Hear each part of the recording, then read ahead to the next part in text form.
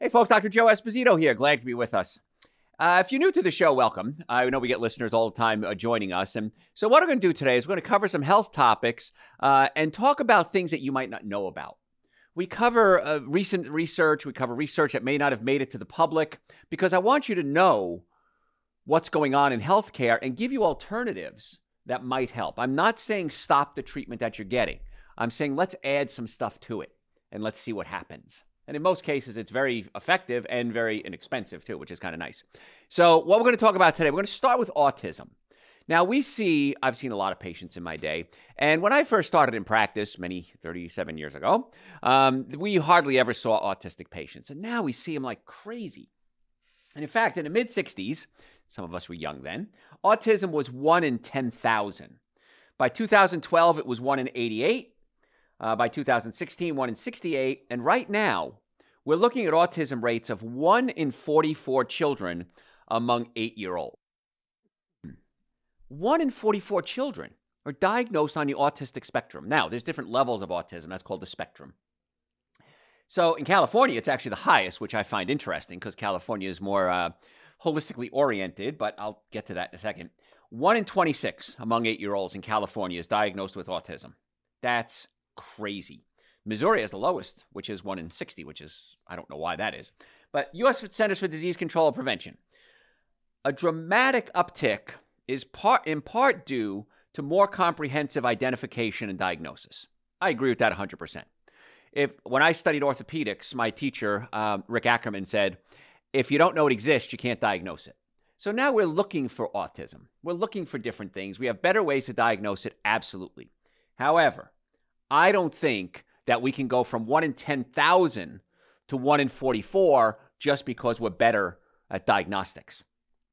1 in 44 children were not autistic in the 1980s with or without a diagnosis. So I'm not yes, I think it has a lot to do with it, but I don't think it went from 1 in 10,000 to 1 in 44. So let's talk about the research that's out there. Now, why is this important? Because it's important to you too.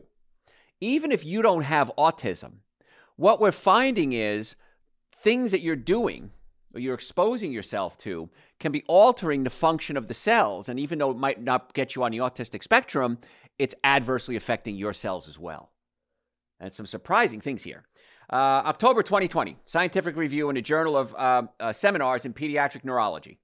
Several lines of evidence indicate mitochondria in the pathophysiology of the autistic spectrum disorder.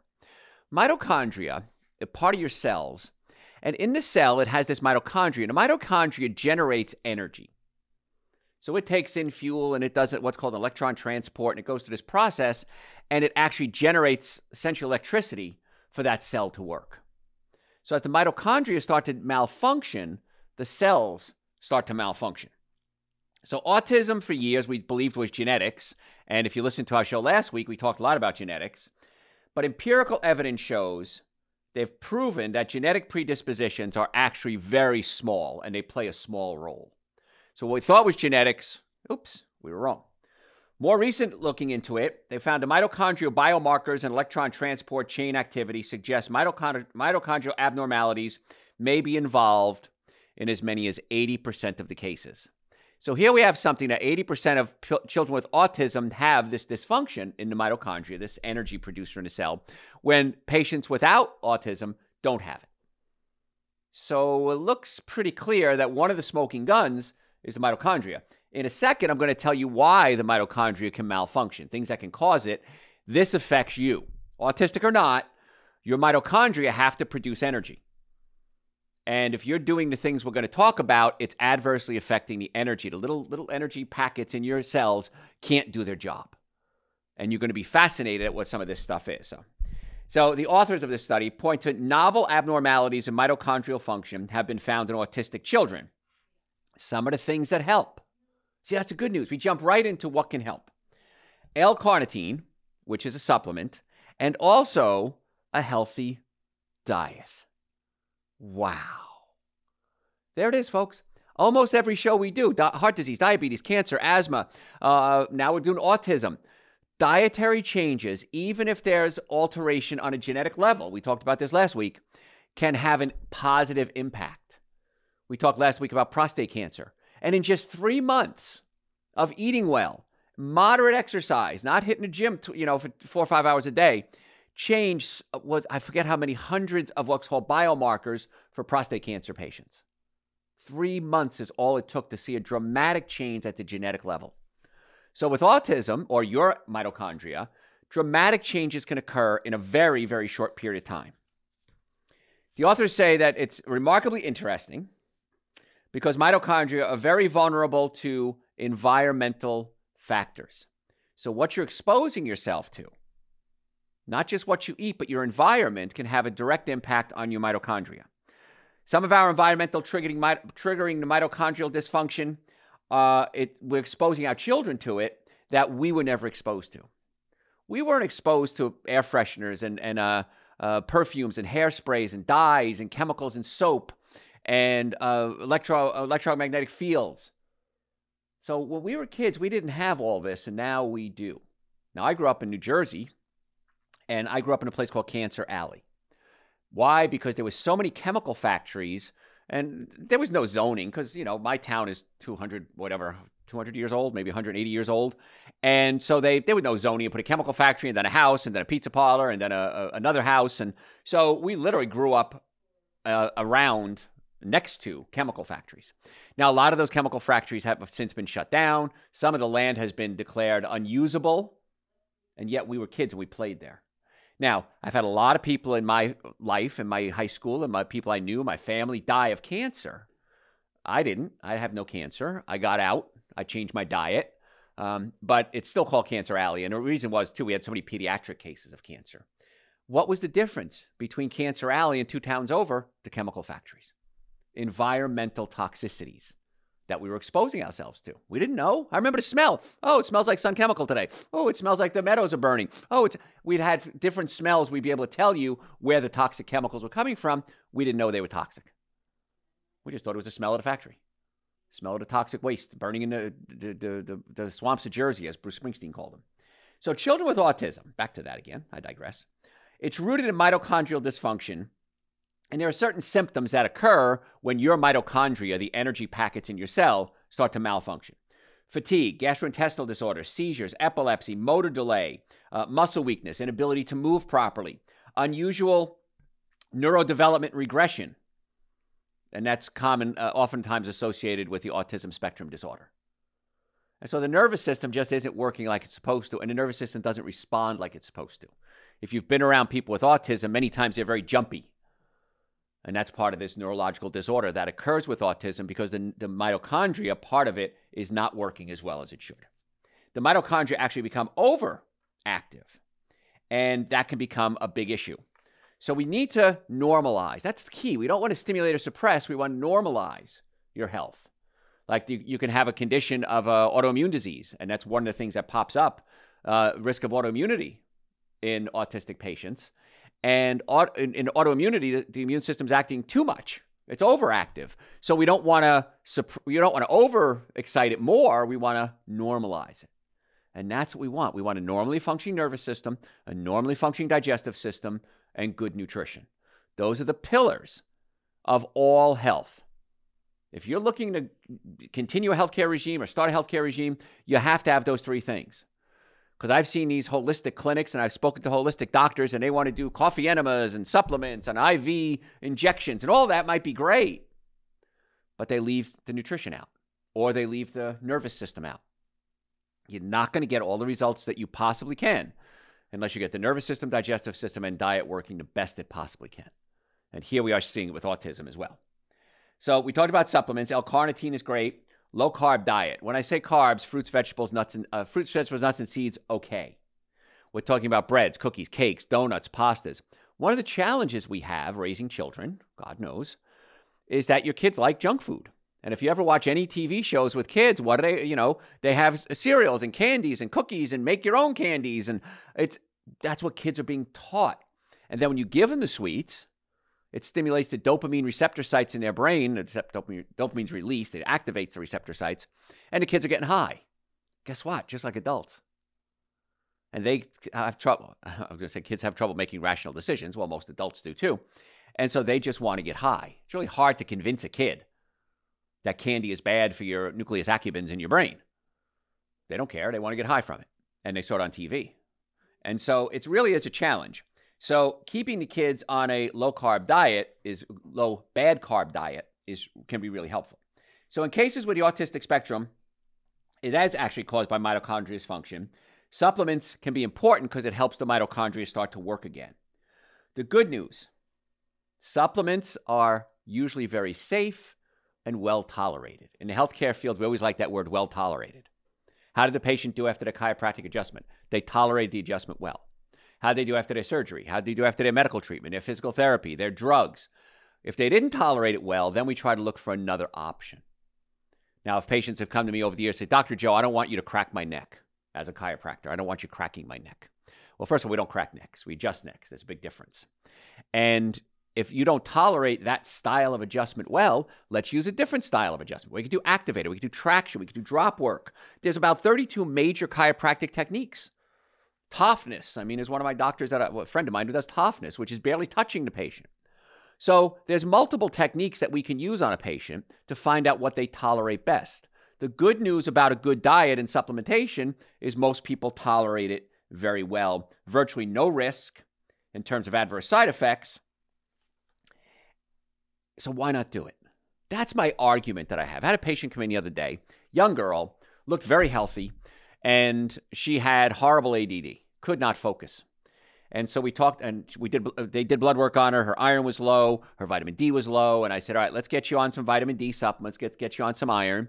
I said, are you taking the supplements we recommended? No. Did we recommend them to you? Yes. Okay, so if you don't take them, they don't work. Very well tolerated, just couldn't do it. I said, put it on your kitchen counter. You have to see it every day. And do it for 11 days straight, it becomes a habit. That's pretty much how the brain works. So supplements that might help with mitochondrial dysfunction, not just in autistic patients, but everybody. B-complex. We talked about L-Carnitine, vitamin C, zinc, vitamin E, glutathione. Glutathione is the master one because it helps so many different things. Coenzyme Q10. Now, a lot of supplements, if you have a kid, they may not swallow pills. You can either open up the capsule and just sprinkle it on their food because most of these things have no flavor, or grind it up. Put it in a coffee grinder. If it's a tablet, put it in a coffee grinder, grind it up into a powder, and then put it on their food. What I do that works real well, and I recommend it for other people too, is you can take Super Greens and Essential Source, which, by the way, is the minimum supplements everybody should be taking. A lot of the things we talked about, the zinc, the vitamin E, the coenzyme Q10, the B vitamins, it's all in the Essential Source. It's one place, a one-stop shop. So you can get these Super Greens, the Essential Source, get some frozen fruit, bananas work well, berries, whip it up into a smoothie. And if they won't take a pill or you can't take a pill, just sprinkle the supplements right into your smoothie and have that every day. Amazing. I cannot imagine not taking supplementation every day. Knowing what I know. Some folks say I'm pretty smart. Knowing what I know, I couldn't imagine not taking supplements. If there was a better way to obtain and maintain good health, I would be doing it. Chiropractic care, vital to normally functioning bodies. The nervous system controls everything, and if bones move out of place, it could create swelling, it pinches nerves. You might have neck pain, back pain, shoulder pain, numbness, tingling, headaches, blurred vision, cold hands, cold feet. So chiropractic care in many cases opens up the nerve and blood supply. So that's vital for normal function. Also, if bones are out of place, they rub up against each other and they wear out. That's called osteoarthritis. Another reason why it's so important to keep the spine and all the joints lined up properly. So if you have a health issue, neck pain, back pain, shoulder pain, nutrition concerns, a specific disease, we don't treat disease. We treat the body so it gets healthy. I know it sounds like semantics. So we can look at your diet, look at your digestive system, make some recommendations to try to get your body working normally again. So if you'd like to make an appointment, and I think you should, by the way, drjoe.com is our website, drjoe.com, real simple. You can book it right online. You can call us. The little bot pops up. You can send us a message. Hey, I want to make an appointment. Whatever works best for you. It's a very user-friendly website. We want to make it as easy and effective as possible for you. Normally, the exam, the x-rays, the consultation, the first adjustment, a complete nutrition evaluation, going over all our findings with you, normally that's $720. We've reduced that to $375. All of that's like half price, more than half price. So you get an amazing deal to try to find out what you need to do to get well and stay well, and then we'll put together a treatment plan for you from there. We accept most insurances, car accidents, sports injuries. Somebody sent me an email the other day, said, Dr. Joe is a liar. And it said, you lie because you say that if you're in an accident, if the car was damaged, you were damaged. Well, that's not true. So I didn't argue. I've learned, don't argue. I said, well, I have, I thought to myself, 8 degrees, 23 certifications, been in practice 35 years. I teach 37 years. I teach other doctors how to deal with car accidents, and it's approved by most state boards to be continuing education. So in my experience, my 37, 38 years of seeing patients, I've never seen a car accident where the car was damaged and the occupants weren't. Should that ever happen, I will retract that statement. But to this point, and I've seen thousands and thousands of car accidents, I consult with other doctors on car accidents. I've never seen it where the people weren't damaged because 90% of your nerves don't feel pain. That ties in to the autism because the nervous system is already compromised. The mitochondria isn't working. The cells aren't working. It's vital that we get the nerve supply working the best we possibly can. So if you'd like to make an appointment, I think you should, drjoe.com. We have offices in Marietta, Duluth, Stockbridge, and West Cobb. We'd love to be your doctors. So if you have any questions, send it through the website, call us, book the appointment. Just do it.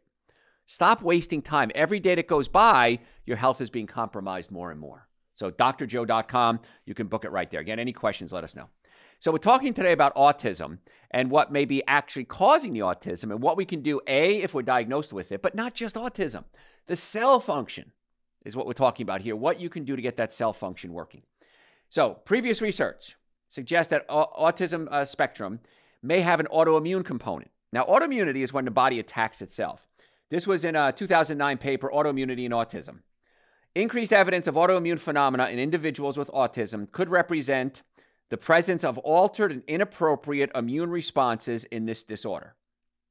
This immune system dysfunction may represent targets for treatment. So now, again, I don't want to treat the symptoms, I want to treat the cause. So let's assume that we all want our mitochondria and our cells working the best we can. Go to the dietary changes that I've been recommending to you forever. Cut out the alcohol, meat, sugar, dairy, coffee, soda, artificial sweetener, breads, cookies, cakes, donuts, pastas. Is it hard to do? Yes. It is hard to do. I like those things. Haven't had them in a long time, but doesn't mean I don't like them. Cut out the bad foods, eat the good foods. If you don't know what to eat, go to our website, drjoe.com, type in the words, the 7 deadly sins of nutrition. Listen to that. It's only about 45 minutes or an hour. Then listen to another show we did called So What Can I Eat? Type that in the search bar, So What Can I Eat? Listen to that show as well. There's your first class in eating healthy. Nutrition 101. What to eat, what not to eat. Minimum supplements, again, super greens an essential source, absolutely. Vitamin D, so important for stabilizing the immune system. I take 5 drops a day. I just mix it in with my super greens an essential source. Shake it up and drink it. Nitric oxide, I was just talking before I came on the air. I was talking to one of my doctors, and she said she tested herself for nitric oxide, and she had almost none. So she's taking the nitric oxide now, and she's feeling great. Now, she's worked with me for a while, and we have test strips that we can actually test your nitric oxide with. You spit on it. It's real simple. It takes seconds to do. It doesn't hurt. And we can test your nitric oxide levels. And then we can get you on the supplementation to find out what we need. But with the autoimmunity, the same rules apply. You want to stay away from alcohol, meat, sugar, dairy, coffee, soda, and artificial sweetener. Those are the foods that blow out your immune system. And most people eat it every day. So you're blowing out your immune system. So whatever the bad guy is, whether it's a virus or a coronavirus or a retrovirus or a rhinovirus or whatever it is, you want to keep that immune system as strong as possible. I'm not saying I have a cure for any disease. I'm saying this is an addition to everything else that we want to do. And there's no harm in doing this. Physician's Creed says what? Above all, do no harm. That's what doctors take an oath. Above all, do no harm. And so we don't want to do harm. We want to get the body, we don't want to do harm. We want to get the body working as best we possibly can. And that's what this is all about. Other things that might be implicated in autism. Heavy metals and toxic chemicals. We talked about that earlier, me living in Cancer Alley when I was a child. Lead, mercury, polyvinyl chlorides, organophosphate pesticides, Most importantly, glyphosate. Glyphosate is an amazing weed killer. You've probably used it. You spray it on your weeds, man, you watch them die. If you inhale that, and I talked about this years ago when it first came out. And again, it was that Dr. Joe was right. We were way ahead of the curve. And now you see on, if you've been exposed to glyphosate and you have this certain type of cancer, call this law firm. You may be entitled to benefits. I knew this was coming. I told you 10, 20 years ago, whenever it came out, it was coming. And now it's here. Dr. Joe was right. I haven't been wrong a whole lot in my life when it comes to healthcare. So you might want to consider what we're talking about today as being mainstream a couple of years from now. But these chemicals, polycyclic aromatic hydrocarbons, what is that? When you cook meat and that smell comes off the grill, that wonderful smell of meat, those are polycyclic aromatic hydrocarbons. Those are carcinogenic. We know they're carcinogenic. Mercury, you get mercury in so many different things. Fillings in your teeth, fish. Another reason you shouldn't eat fish, a lot of fish is contaminated with mercury. And there's other medications and stuff too you might even get it from. Car exhaust. Holy cow. Has what? Lead in it. So please look at your environment as well, not for just autistic patients, but for your mitochondria and your health. And the biggest one, of course, we talked about is the glyphosate. And a study published in 2019 found women exposed to 11 commonly used pesticides, including glyphosate, during pregnancy had a higher risk of having a child diagnosed with autism. Let's assume I'm wrong. Let's assume just for a second that it's okay to be exposed to lead and mercury and car exhaust and polyvinyl chlorides and polycyclic aromatic hydrocarbons. Let's assume I'm wrong and it's okay. Why do it and take that chance? It's not okay. I'm not wrong. But don't take that chance. Change your lifestyle. It's not hard. Glyphosate, again, is one of the key culprits because it disrupts the gut bacteria. It acts like antibiotics and kills the good bacteria. It impairs the function of the bowels to push food along. It knocks off digestive enzymes to break down food. And that causes a lot of gut inflammation. And if you get this inflammation going on in the gut, that can cause some real serious problems. So I don't think autism is one thing. I think it's a multifactorial condition. And it can be named, so many different things like we just talked about can be playing into it. So there's no simple one answer, but there is one treatment. And that treatment is get the nervous system working, get the digestive system working, get your diet straightened out. Then we can do cognitive function. We can do therapies. We can do physical therapy, mental therapy. All that's great. But you got to clean house. And whether it's autism or cancer or heart disease or diabetes or whatever it is, there's no harm in getting a better diet. There's no harm in avoiding toxic chemicals, household cleaners, perfumes, hairsprays, deodorants. And there's no harm in making sure the nervous system is working the best it possibly can. That's the nice part. I can't say no harm. There's a slight risk when you get any treatment. But if you'd like to make an appointment to come see us, not just for autism, but for overall health, go to our website, drjoe.com, drjoe.com. We have offices in Marietta, Duluth, Stockbridge, and West Cobb. We would love to be your doctors. We would love the opportunity to get those three things working, to discuss your health goals. What is it that you want? That's a great question to ask people. Any relationship. What do you want? How can I make this a better relationship for you? So talk to us. I tell my patients, you don't like one of our doctors, see another doctor. You like this style of adjustment, that style of adjustment? Tell us. We'll do what we can. You don't have to do everything at once, but I want you to get on the path. So if you want to order supplements, you can do it right online, drjoe.com. Again, minimally, Super Greens and Essential Source. We have a ton of other ones there. Any questions, send them to me through the website. I'll answer them for you. Follow us on social media at Dr. Joe Esposito. The website, again, drjoe.com.